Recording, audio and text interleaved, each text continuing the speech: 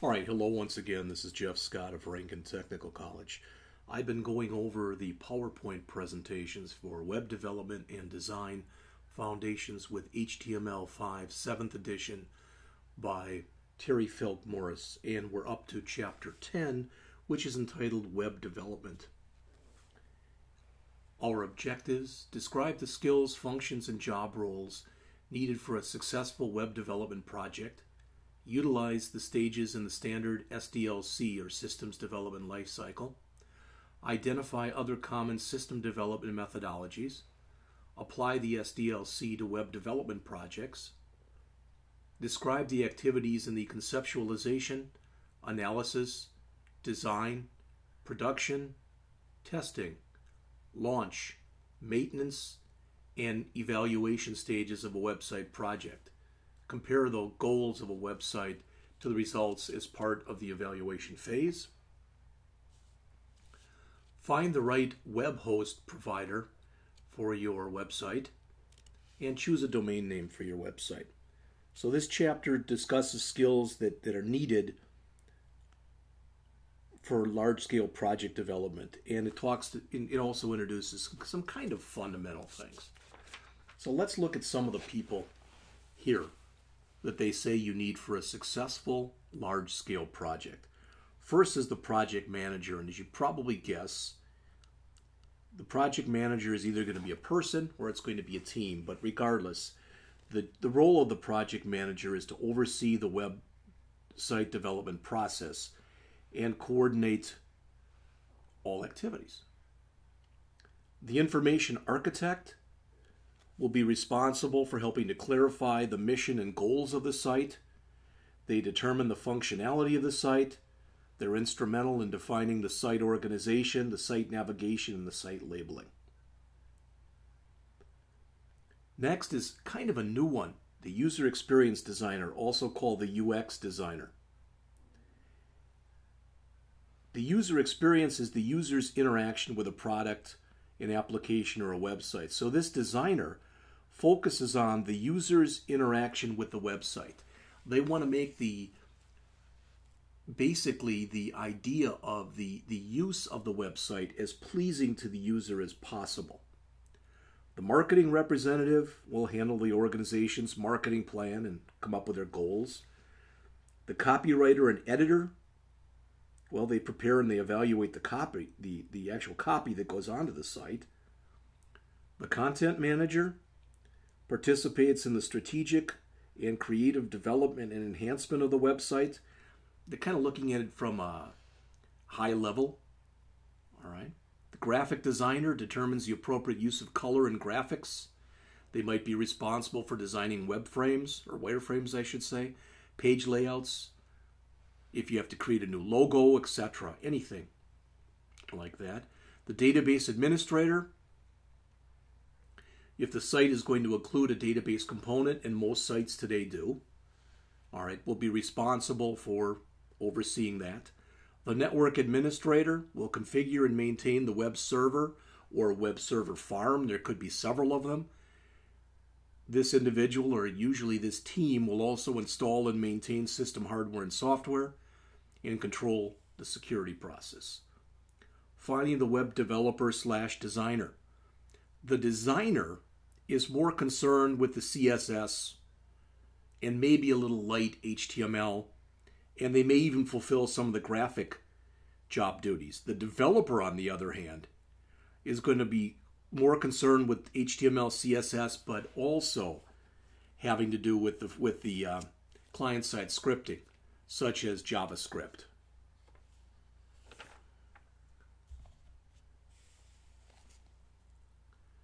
As it says, the skills are essentially the same on a small project and as on a large project, except on a small project or in a smaller company, each person, as it says, may wear many hats and may have to juggle many different job roles.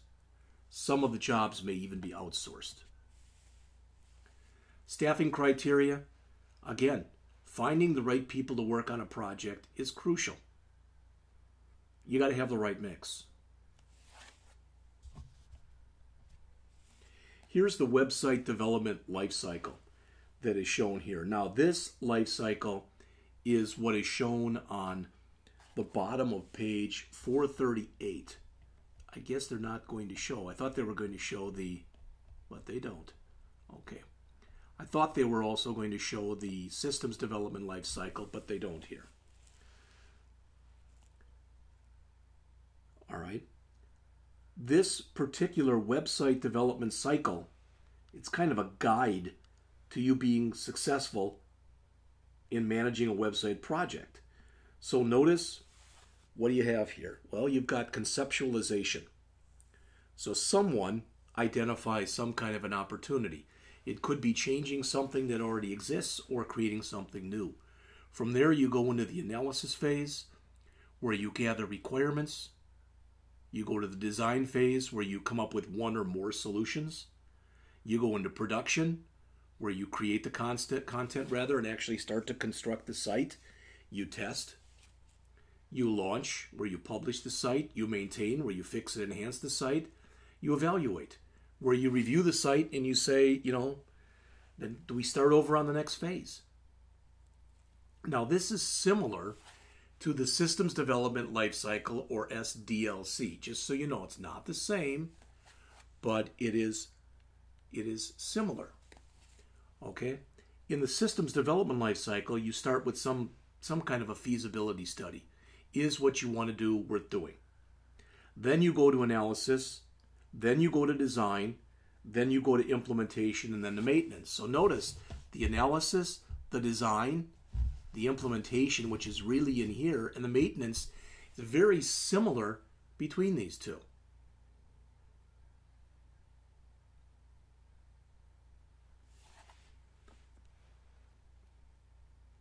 Now, there's other website development methodologies that can be used also. All right, and some of those are mentioned on the top of page 439. There's prototyping. What a prototype is, this is my definition, not exactly the one in the book, but I call a prototype, it's a limited working model. In other words, it doesn't have all the bells and whistles. Spiral systems development, where small portions of a project are completed one after another. There's JAD, which is Joint Application Development, which focuses on group meetings and collaboration between the users and developers of a website or a system. There's Agile website development, where basically what you do is you break the project into all sorts of little mini phases. And there's organization-specific development methodologies. So some companies have developed their own way of doing things. But as far as web development, now notice conceptualization. One of the tasks during conceptualization is to determine the site's long-term and short-term goals or missions. You are, as it says, determining your intended audience. From there, we're going to analysis, where you determine the information topics. You organize the information you want to present in the site into some kind of a hierarchical manner. You determine the functional requirements. You state what the site will do. Not how it'll do it, but what it will do. You determine your environmental requirements. What hardware will you need? What operating system will you need? What will your memory be, etc. You determine your content requirements.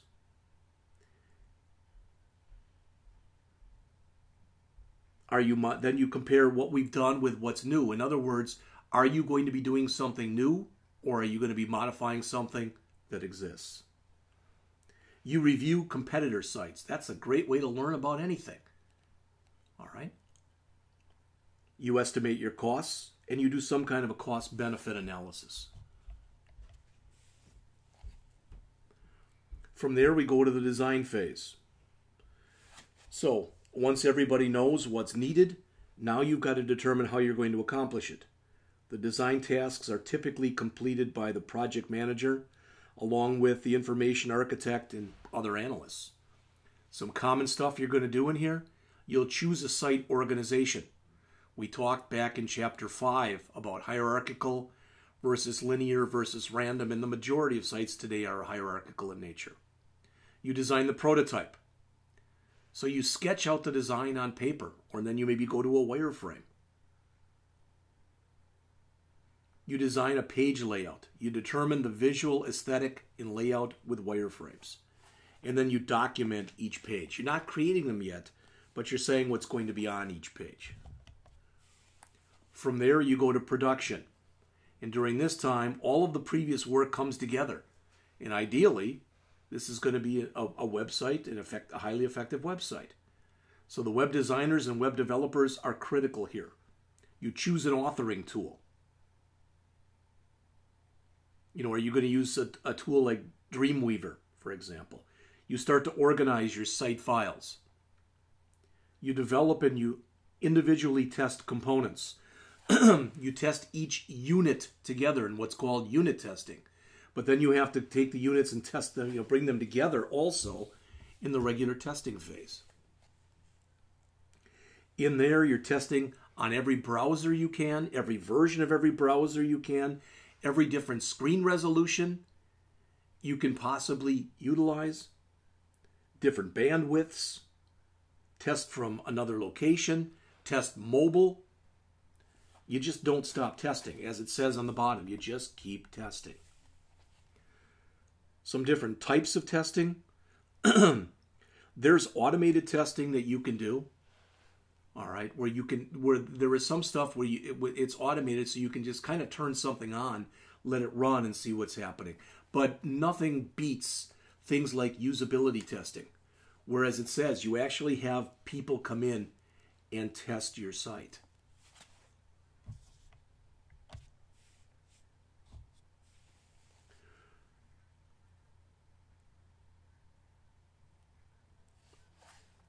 All right, we've got accessibility testing, or was that up here? Nope. We've got accessibility testing, where all individuals test everything. So you want to make sure that indeed that the site will be fine for people who have any kind of a disability. You've got usability testing, again, where you're testing the user's experience. How easy is it to navigate your way through the site? How efficient is the site set up? All right. Is it memorable? In other words, if you leave the site and come back, can you figure out, what exactly has happened and how to get it from here to there? Do visitors make errors when they're going through here? And is it a satisfying experience? From there, you're ready to go over and launch. So once the test website has been approved, it's published to the live production in what's called a launch. And again, you're still testing throughout all of this. Maintenance. Maintenance doesn't end. Some people tell you that maintenance actually begins as soon as you start working on the site to begin with. All right, and literally it never does end. Finally, there is evaluation. When you visit to see, in other words, did we meet our goals, our objectives, etc.? And if not, can we develop a plan to better meet their goals and objectives, etc. in the future?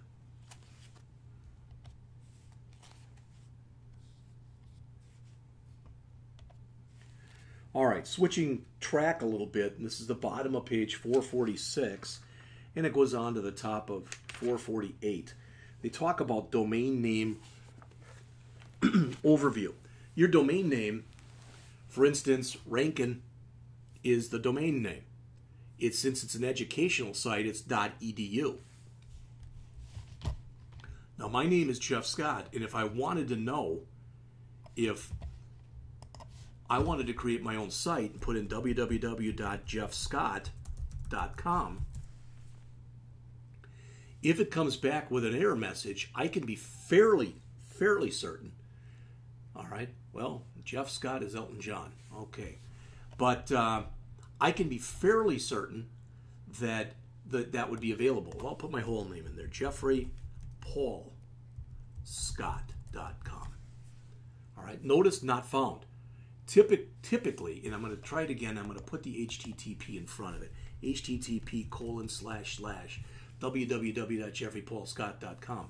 That probably says that that site is available. Now, either the site is available or someone has bought it and they're doing what's called cyber squatting on it, where they're holding it. So if I want it, somebody will tell me that it's not available, and then I can find out who owns it and possibly buy it from them. So a crucial part of establishing an effective web presence is your domain name. It should describe the business. Let's take a look.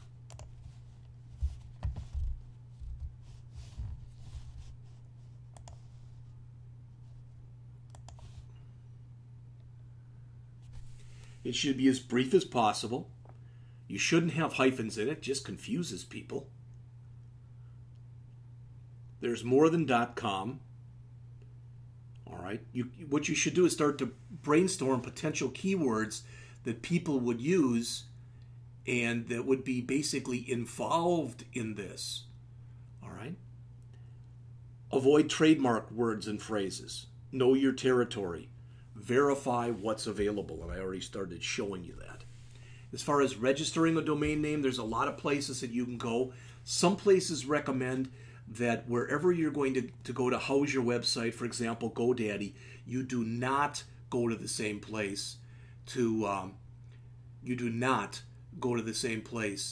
in order to register your domain name. Other places say it's not a problem. But there's typically a small fee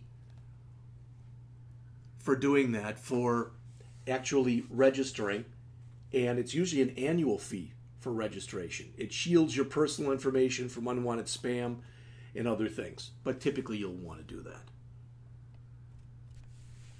Web hosting, there's really two or three, probably maybe 3 or 4 types of web hosting. The web host provider is the organization that offers you storage for your website. And they make sure that your website is up and available and running. Now there's different types that you can use here. Again, it says a good website hosting service will provide a robust, reliable home for your website. Typically what they say is it should be up 99.9% of the time. You typically, again, for a commercial website, never use a free web host. There's a reason it's free. Now, sometimes some of the stuff that's in there is free, there's nothing wrong with it. I'm not bashing it. But what you might find is it's probably not going to be up 99.9% of the time. That's just the way that it typically works. So if you've got a small to medium-sized website, you might want to consider virtual hosting. With virtual hosting, you are sharing a web server with other companies. And typically what that company does is it provides the web server into a bunch of different virtual domains. Okay? You can have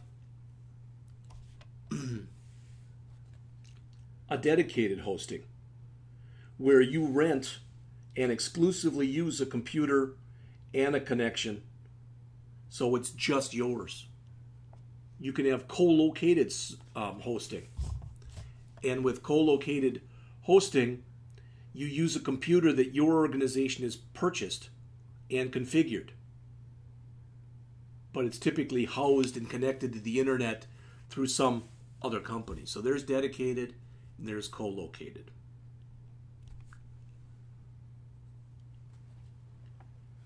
There's a number of factors to consider when you choose your web host. And there's a list of these things that are in Table 10.1 on page 450, and they're shown right here also. But again, they're all things that you, as someone who is going to go through this process, at least have to be aware of. All right? Things like, a key one, the price. Do they provide site statistics? Do they back up on a regular basis? All right, do they support multiple operating systems? Do they support multiple types of web server software? Do they have good technical support? Do they have enough disk space, etc.? So as it mentions right here, this chapter introduced you to both the systems development life cycle and then showed its similarities to the web development life cycle. Different job roles in a web development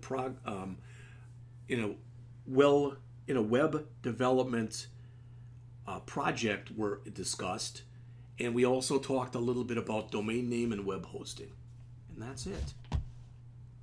So when I come back and go into the next chapter, we will be going over chapter 11, which begins on page 457 and discusses web multimedia and interactivity. So I'll be back with that lecture shortly.